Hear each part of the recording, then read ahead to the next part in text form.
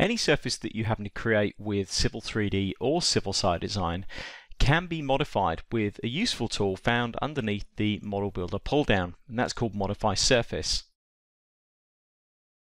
In here, we're able to maybe simplify or extend and trim surfaces within the project. Now, this can be quite useful. Maybe, for example, you've been provided with a survey or surface information and it doesn't quite cover the area that you're after. Maybe you've got up to a boundary, you need maybe an extra few feet or so. Well, what we can do with this particular tool is take a surface, and we're going to choose the pasted surface we created earlier. We will uncheck Simplify. So basically, Simplify will let us go and weed out points within the surface if it's very, very detailed.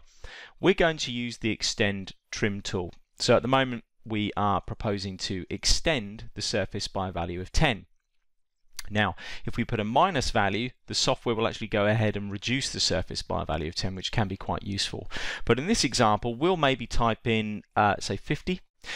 What we can do is choose to modify the surface that we've selected. If not, the software will actually create a new one for us with a prefix called MOD. So we've got the original if we need it, and we're basically taking a copy and modifying it, which is what we're going to do now.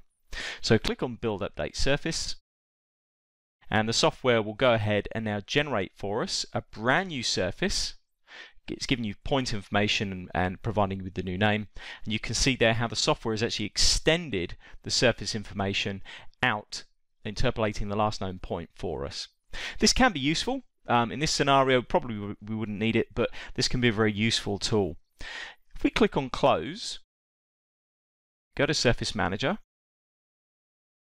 In Surface Manager, you'll now see a surface called MOD for modified, PST for pasted surface, combined design existing. Now we don't want that surface in the drawing anymore, so we're simply going to delete it using the Delete tool.